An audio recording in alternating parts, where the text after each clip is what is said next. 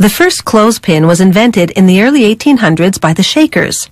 It was a cylindrical piece of wood with a vertical notch cut into the bottom. In 1853, an American inventor patented a spring-loaded two-piece lever clothespin. That's the type still produced today in both plastic and wood. This Czech company makes clothespins out of beech wood. Beech is ideal because it's hard and durable. When the logs arrive at the factory, an automated bandsaw slices each one laterally into 7 centimeter thick planks.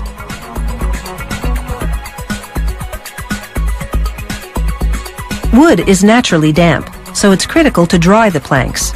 Otherwise, clothespins made from them would repeatedly expand and contract with temperature changes and eventually crack. First, the planks air dry outdoors for about 7 months, until their moisture level drops to 20%. Then the planks go into a kiln for 3 or 4 weeks to bring the moisture level down to between 8 and 10%.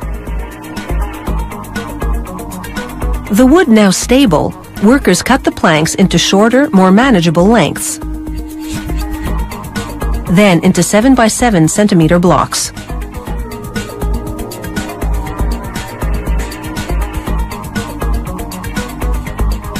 Next, they feed the blocks into a cutting machine.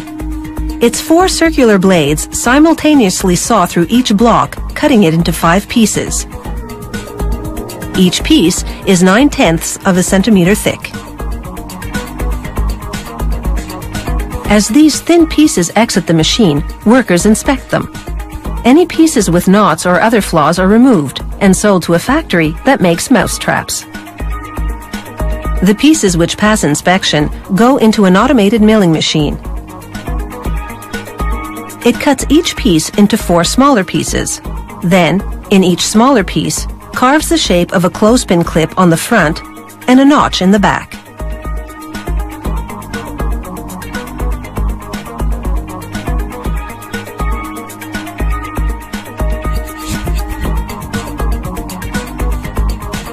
So each thin piece of wood has gone from this to this to this. The notch on the back will hold the spring that mates 2 clips and produces the tension they need to grip.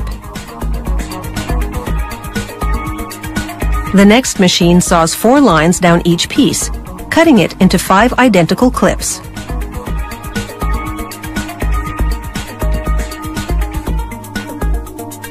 Before and after. All that cutting leaves rough, splintered edges. So workers now load the clips into a sanding barrel. As the barrel revolves, the clips rub against each other, the abrasion gradually smoothing the rough wood. Workers also place a piece of wax amid the clips. As the barrel turns, particles rub off and coat the wood, making it even smoother. Meanwhile, another automated machine makes the springs out of 1.5 millimeter thick iron wire. The wire has a zinc coating on it to prevent rust. Watch in slow motion how the machine twists the wire 7 times to make the coil portion of the spring, then bends the ends to make the part that fits into the notch.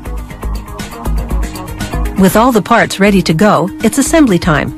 Workers load clips and springs into separate chutes of the assembly machine. As each spring drops down, a mechanical finger pushes the end aside to clear the way for a pair of clips to encase the coil. Then it releases the end of the spring into the clip notches.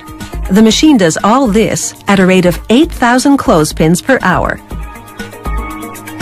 The finished clothespins drop onto a conveyor belt that transports them to the next machine, which groups them by the dozen.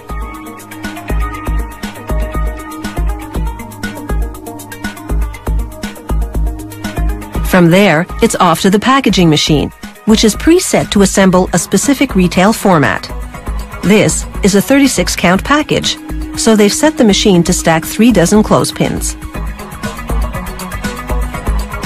After placing a paper label on top, the machine shrink wraps the package.